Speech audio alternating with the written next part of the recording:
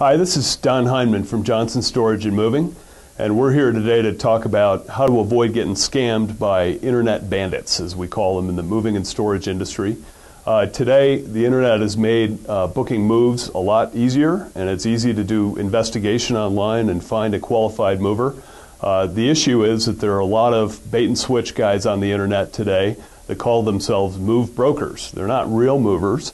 They're people that have bought a domain name on the internet, and they are using telemarketers to market themselves as moving and storage companies. But they're really not. They don't have assets. They don't have trucks. They don't have warehouses. And they don't really have employees other than the telemarketers. So they broker the move to people that sometimes can be less than 100% reliable. So as you do your investigation and you're looking for a moving and storage company, we recommend at Johnson's that you pick a reputable mover who's been in business for a long time, whose brand you recognize, who actually uses their own assets and has trucks and warehouses and people, and is actually going to do the move themselves.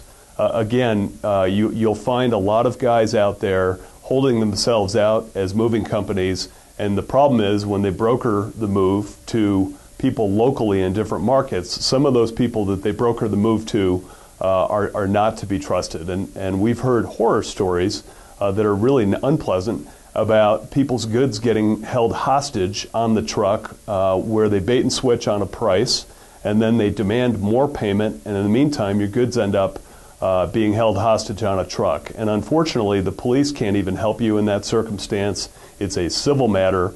And the problem is you can't file the lawsuit because by the time you file the lawsuit, the people are gone. You can't find them.